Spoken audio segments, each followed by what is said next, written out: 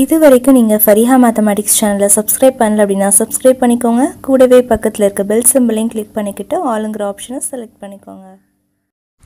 Hi friends, நம்ம இன்னைக்கு Fariha mathematics சேனல்ல 8th maths term 3 exercise 2.1ல 7th some பார்க்கலாம். ஆல்ரெடி நம்ம 6th சம் பார்த்திருக்கோம். சோ இந்த கான்செப்ட் எப்படி போடுறது அப்படின்றத நீங்க 6th சம் பாத்தீங்க அப்படினா ஈஸியா ஃபர்ஸ்ட் அண்டர்ஸ்டாண்ட் ஆயிடும். சோ இப்போ அந்த வீடியோ பார்க்கல அப்படினா நீங்க அந்த வீடியோ பார்த்துட்டு நீங்க 7th சம் பாத்தீங்கன்னா இன்னும் பெட்டரா இருக்கும். சோ இப்போ நம்ம 7th சம் போலாம். 7th சம்ல பாத்தீங்கன்னா A and B can do a piece of work in 12 days while B and C can do it in 15 days whereas A and C can do it in 20 days. How long would each take to do the same work அப்படினு சொல்லி கேட்டிருக்காங்க. ஓகேவா? So இப்போ நம்ம கண்டுபிடிக்கணும். ஈச்னா ஒன்னொன்னும் A தனியா B தனியா and C தனியா நம்ம கண்டுபிடிக்கணும். ஃபர்ஸ்ட் நம்மளுக்கு கொடுத்திருக்க இப்போ இங்க வந்து டேஸ் நமக்கு மென்ஷன் பண்ணிருக்காங்க. அப்போ 1 டே ஓட வர்க்க வந்து நம்ம எடுத்துக்கணும். சோ A plus B உடைய B is 1 day work. So 1 day work அப்படினா நான் ரெசிப்ரோக்கல் எழுதணும்னு சொல்லியிருக்கேன் போன சம்லயே. சோ எப்பவுமே டைம் அண்ட் வர்க் வந்துச்சுன்னா நம்ம ரெசிப்ரோக்கல்ல தான் அந்த சம நம்ம மாத்தி போடணும். கடைசியா ஆன்சர் வந்து நம்ம அதே மாதிரி ரெசிப்ரோக்கல்ல மாத்தி எழுதிடணும். So next B and C உடைய 1 day work என்னதுன்னா 1/15. சரியா? சோ இது அப்படியே எழுதிக்கோங்க. 1 day workங்கிறது 1/15. நெக்ஸ்ட் பாத்தீங்கன்னா என்ன சொல்லிருக்காங்கன்னா A and C ஓடது சொல்லிருக்காங்க.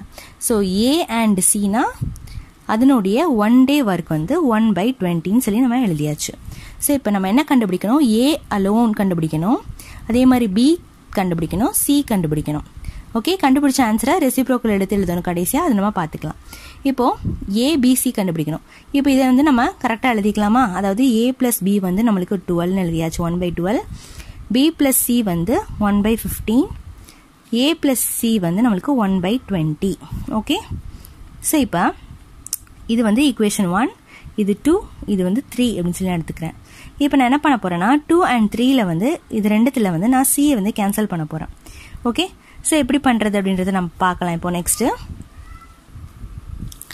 இப்போ பாத்தீங்க அப்படின்னா C நம்ம கேன்சல் பண்ணலாம். இப்போ ரெண்டையும் நம்ம ஆர்டர் எழுதிட்டோம். சோ இப்போ கேன்சல் பண்ணோம் அப்படின்னா இதுல நம்ம சிம்பிளை வந்து சேஞ்ச் பண்ணணும். அப்பதான் கேன்சல் ஆகும். ஏன்னா பிளஸ் அண்ட் மைனஸ் இருக்குது. ஓகேவா? இப்போ இதுல நம்ம சிம்பிளை சேஞ்ச் பண்ணா பிளஸ் C மைனஸ் C வந்துருச்சு. இது கேன்சல் பண்ணியாச்சு. சோ இப்போ B மைனஸ் ஏன்னு இருக்கு. சோ அதை எழுதிங்க. ஓகே, இங்க பாத்தீங்கன்னா 1/15 மைனஸ் 1/20 எழுதியாச்சு.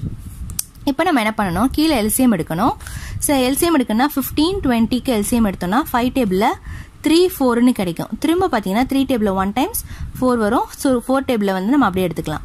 5 3s are 15, 15 4s are நமக்கு 60 அப்படின்னு சொல்லி கிடைக்கும்.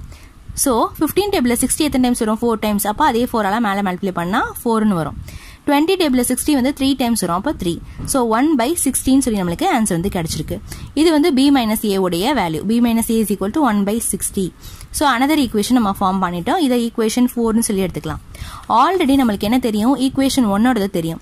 இப்போ இதை நம்ம என்ன பண்ணிக்கலாம்? ரீஅரேஞ்ச் பண்ணி எழுதிக்கலாமா? சோ A ஃப்ரண்ட்ல வர மாதிரி எழுதிக்கலாம்.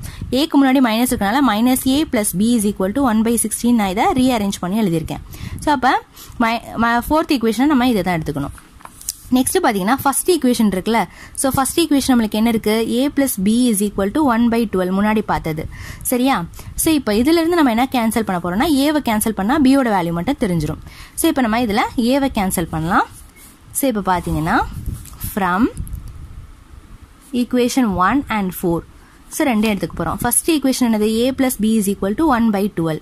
சோ ரெண்டாவது equation minus A plus B is equal to fourth equation எழுதுறோம் 1/60. ஓகே, சோ 1/60 எழுதியாச்சு. இப்போ இதுல பாத்தீங்கன்னா நம்மளுக்கு சிம்பிள் பார்த்தாலே டைரக்டாவே சேஞ்ச்ல இருக்கு. சோ அதனால நம்ம டைரக்டாவே கேன்சல் பண்ணிட்டோம். ஓகே, கேன்சல் பண்ணின பிறகு B plus B என்னது? 2B equal to 1/12 plus 1/16 இருக்கு. ஓகே, இப்போ நம்ம இப்போ கீழே எல்சிஎம் எடுத்தோம் அப்படின்னா நம்மளுக்கு 16 சொல்லி கிடைக்கும். சோ இங்க பாத்தீங்கன்னா 12 வந்து 12 டேபிள்ல 60 வந்து நம்மளுக்கு எத்தனை டைம்ஸ் வரும் அப்படின்னு பாத்தீங்கன்னா 5 டைம்ஸ் வரும். அப்ப மேலேயும் 5 ஆல் மல்டிப்ளை பண்ணும்போது 1 5s are 5. இங்க பாத்தீங்கன்னா 60 வந்து 1 டைம்ஸ் வரும். அப்ப அதே 1 தான் நம்மளுக்கு மேலேயும் வரும். அப்போ 6/16 சொல்லி கிடைக்கும். 2B is equal to 6/60. Okay, so இப்போ நம்ம என்ன பண்றோம்? இதை கேன்சல் பண்ணா 1/10 ன்னு சொல்லி கிடைக்கும். இந்த 2 கீழே வந்து வரும்போது 1/10 2s are வந்து 20 ன்னு சொல்லி நம்மளுக்கு கிடைக்கும். சோ இப்போ நம்மளுக்கு இது வந்து B உடைய வேல்யூ. ஓகே, ஏன்னா இந்த b வந்து 2 வந்து நமக்கு இங்கே எடுத்துகிட்டு வந்துட்டோம். ஸோ பியோட வேல்யூ 1/20 வந்துருச்சு. இப்போ நம்ம என்ன பண்ண போகிறோம், இந்த 1/20 வந்து நம்ம ஃபர்ஸ்ட் ஈக்குவேஷனில் சப்ஸ்டியூட் பண்ணிட்டோம் அப்படின்னா ஏவோட வேல்யூ தெரிஞ்சிடும்.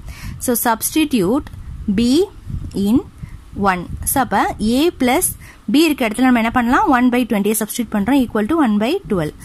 ஸோ இப்போ ஏவை மட்டும் வச்சுட்டு 1/12 மைனஸ் இந்த 1/20 நம்ம இந்த சைடு எடுத்துகிட்டு வந்துட்டோம். ஓகே, ஸோ இப்போ 12 20க்கு நம்ம எல்சிஎம் போடணும். ஸோ போடலாமா, 12க்கும் 20க்கும் போடணும். இப்போது 2 டேபிளில் போட்டோம்னா 6 டைம்ஸ் 10 டைம்ஸ் கிடைக்கும். திரும்ப 2 டேபிளில் பார்த்தீங்கன்னா 3 டைம்ஸ் 5 டைம்ஸ் கிடைக்கும். திரும்ப 3 டேபிளில் 1 டைம்ஸ் 5 டைம்ஸ். இங்கே பார்த்தீங்கன்னா 5 டேபிளில் பார்த்தீங்கன்னா நம்மளுக்கு இந்த மாதிரி கிடைச்சிரும். அப்போ 2 2s are 4, 4 3s are 12, 12 5s are நம்மளுக்கு 16 கிடைச்சிருக்கு. இப்போ 16 நம்ம எழுதியாச்சு. ஸோ 12 டேபிளில் 60 வந்து 5 டைம்ஸ், மேலே 5 மல்டிப்ளை பண்ணும்போது 1 5s are 5. 20ல் வந்து 60 20 டேபிளில் பார்த்தீங்கன்னா 3 டைம்ஸ் வரும், மேலே 3 மல்டிப்ளை பண்ணும்போது 3.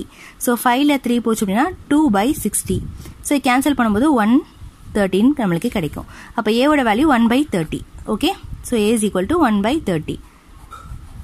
ஓகே, நெக்ஸ்ட் இப்போ நம்ம ஏ கண்டுபிடிச்சாச்சு, பி கண்டுபிடிச்சாச்சு, சி தான் கண்டுபிடிக்கணும். ஓகேவா, சி கண்டுபிடிக்கிறதுக்கு சி இருக்க ஃபார்முலால எதுலையாச்சும் நம்ம சப்ஸ்டியூட் பண்ணணும். ஸோ இதில் சப்ஸ்டியூட் பண்ணலாம் அப்படின்றத பார்க்கலாம். இப்போ ஸோ இங்கே பார்த்தீங்கன்னா 3 ஈக்குவேஷன் இருக்கா. ஸோ இதில் நம்ம இந்த தேர்ட் ஈக்குவேஷனில் சப்ஸ்டியூட் பண்ணலாம். தேர்ட் ஈக்குவேஷனை சப்ஸ்டியூட் பண்ணலாம், இல்லை செகண்ட் ஈக்குவேஷனில் கூட சப்ஸ்டியூட் பண்ணலாம். ஸோ செகண்ட் ஈக்குவேஷனில் சப்ஸ்டியூட் பண்ணும்போது பியை நம்ம சப்ஸ்டியூட் பண்ணணும். இதில் பார்த்தீங்கன்னா ஏவை சப்ஸ்டியூட் பண்ணால் நம்மளுக்கு சி தெரிஞ்சிடும். இதில் பார்த்தீங்கன்னா பியை சப்ஸ்டியூட் பண்ணால் சி தெரிஞ்சிடும். எது வேணாலும் நம்ம எடுத்துக்கலாம். இப்போ நம்ம என்ன பண்ணலாம், தேர்ட் ஈக்குவேஷனில் நம்ம சப்ஸ்டியூட் பண்ணலாம். a plus c is equal to 1/20 இருக்கு. ஸோ இதில் நம்ம சப்ஸ்டியூட் பண்ணலாம். So a plus c is equal to 1/20 சொல்லி இருக்கு. ஸோ இது வந்து என்னது equation. Substitute a in equation 3. So space இல்லாதனால இங்கே போடுறேன். இப்போ பார்த்தீங்கன்னா ஏவோட வேல்யூ என்னது நம்மளுக்கு 1/30.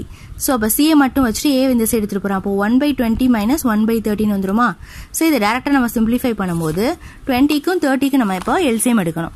ஸோ எங்கே எடுக்கலாம் அப்படின்னு பார்த்தீங்கன்னா ஃப்ரண்ட்டில் நான் போடுறேன். 20க்கும் 30க்கும் எல்சிஎம் எடுத்தால் 10 டேபிளில் 2 3ன்னு வரும். திரும்ப 2 டேபிளில் 1 டைம்ஸ் 3 அப்படியே வரும். 3 டேபிளில் பார்த்தீங்கன்னா அப்படியே வரும். இங்கே 10 2s are வந்து 20, 20 3s are வந்து 60. ஸோ இதுதான் எல்சிஎம் வேல்யூ. ஓகே, ஸோ இப்போ நம்ம என்ன பண்ண போகிறோம்னா இந்த 60 தான் நம்ம கீழே எழுத போகிறோம். ஓகே, ஸோ இப்போ கீழே நம்மளுக்கு 16 வந்துச்சு அப்படின்னா நம்மளுக்கு இங்கே வரும் 2 டேபிள் 20 டேபிளில் 60 வந்து 3 டைம்ஸ், 30 டேபிளில் வந்து 2 டைம்ஸ் வரும். அப்போது 3ல் 2 போனால் 1/16 சொல்லி நம்மளுக்கு கிடைக்கும். இது சியோடைய வேல்யூ. ஓகேவா, இப்போ சி இஸ் ஈக்குவல் டு 1/60 இந்த சம்மில். இதை நம்ம நோட் பண்ணிக்கலாம். இப்போ பார்த்தீங்கன்னா நம்ம என்ன பண்ணணும், ஏ பி அண்ட் சி வந்து நம்ம தனித்தனியாக கண்டுபிடிக்கணும் இல்லையா. ஸோ இப்போ நம்ம ஏவோடது என்ன கண்டுபிடிச்சிருந்தோம் அப்படின்னு பார்த்தீங்கன்னா 1/30, பியோடது பார்த்தீங்கன்னா 1/20, சியோடது பார்த்தீங்கன்னா 1/16 கண்டுபிடிச்சிட்டோம். இது எல்லாத்தையும் நம்ம ரெசிப்ரோக்கல் பண்ணி எழுதணும். ஸோ இதுதான் final answer. So final answer எப்படி எழுதுறேன் அப்படின்னு பார்த்தீங்கன்னா ஏ alone can do a work in A alone. ஷார்ட்டாக எழுதுறேன். ஏ அலோன் வந்து இதை ரெசிப்ரோக்கல் பண்ணி எழுதணும். அப்போ 30 days. ஓகே, பி பார்த்தீங்கன்னா 20 days, சி பார்த்தீங்க அப்படின்னா சி அலோன் 60 days. ஸோ இதுதான் இந்த சம்ஸுடைய ஆன்சர். ஓகே, இந்த சம் உங்களுக்கு புரிஞ்சிருக்குன்னு நினைக்கிறேன். இந்த சம்மில் உங்களுக்கு ஏதாச்சும் டவுட் இருந்துச்சு அப்படின்னா கண்டிப்பாக கமெண்ட் செக்ஷனில் கமெண்ட் பண்ணுங்கள். இந்த வீடியோ பிடிச்சிருந்தா லைக் பண்ணுங்கள், உங்கள் ஃப்ரெண்ட்ஸ்க்கும் ஷேர் பண்ணுங்கள். மறக்காமல் எங்களுடைய சேனலை சப்ஸ்கிரைப் பண்ணிக்கோங்க. தேங்க்ஸ் ஃபார் வாட்சிங்.